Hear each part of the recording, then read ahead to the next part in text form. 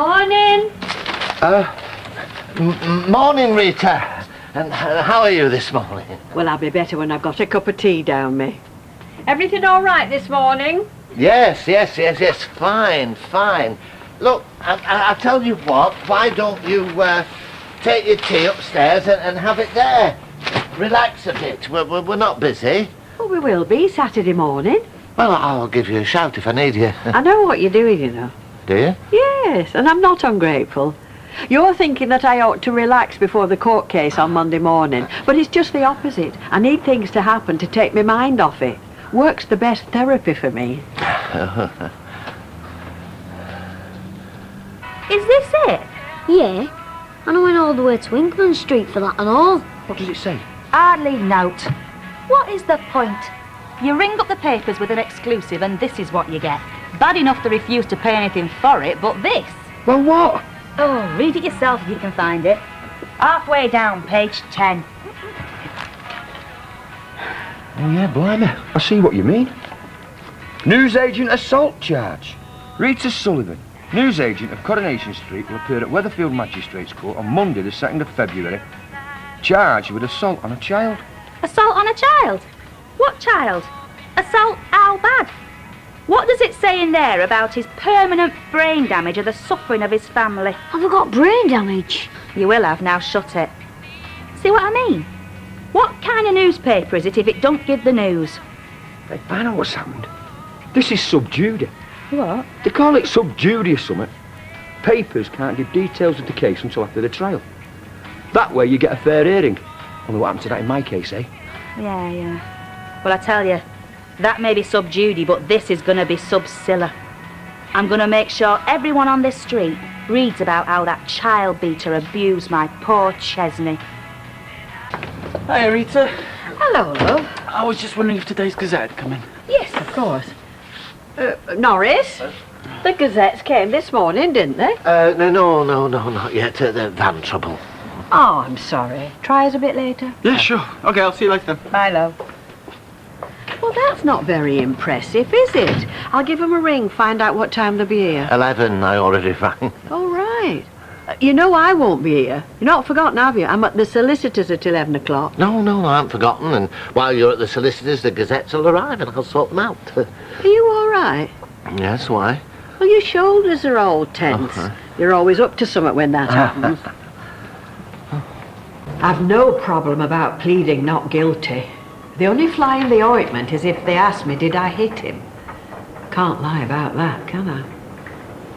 I think it's best if we consider that you were exercising your rights as a shopkeeper to protect your property. Come again? He was stealing. Yes.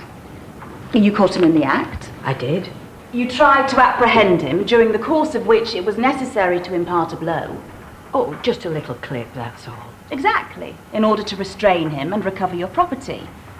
On his way out, he tripped, banged his head, and this caused the injury. So, he was the architect of his own downfall. Precisely.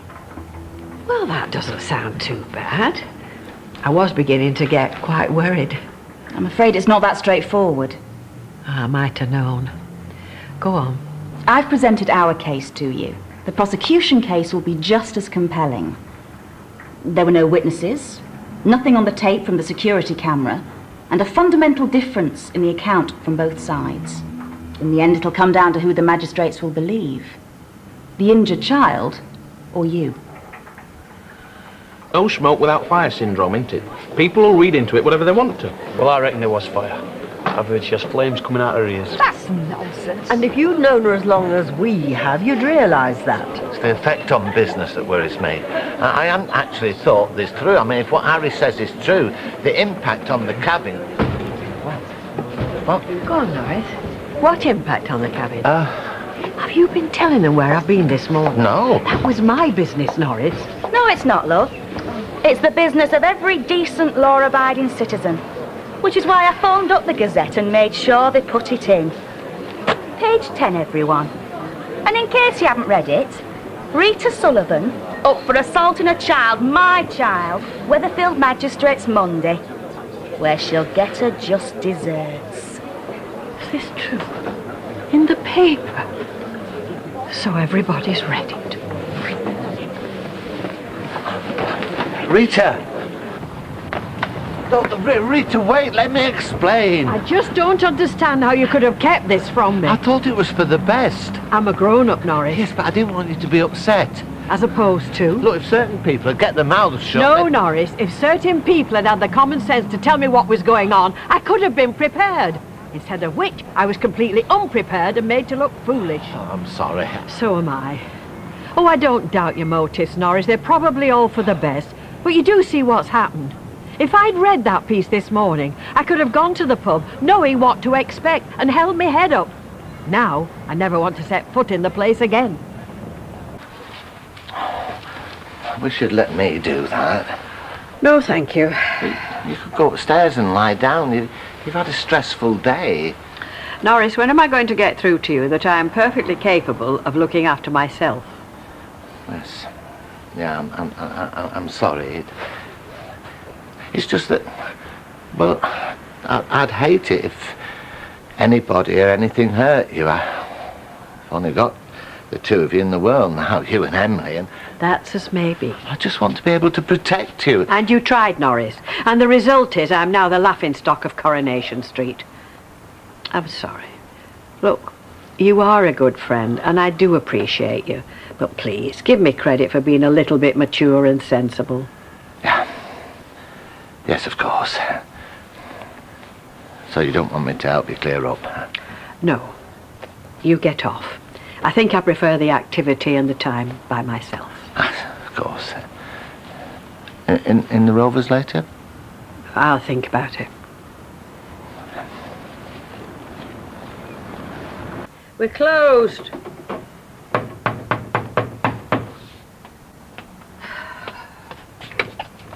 You?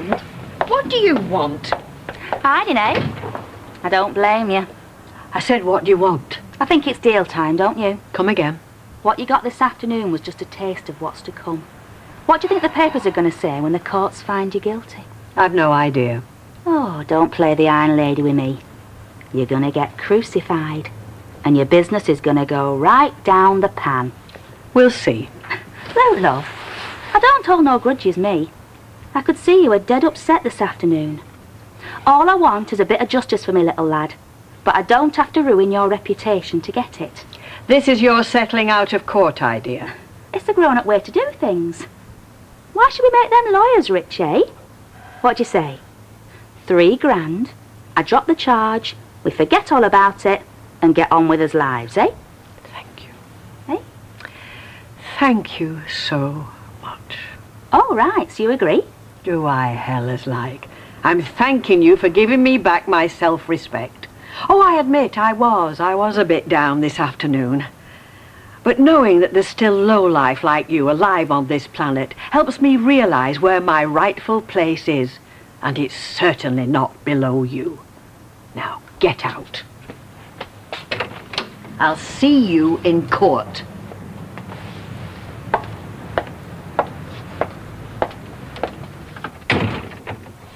Hiding, eh? We'll see about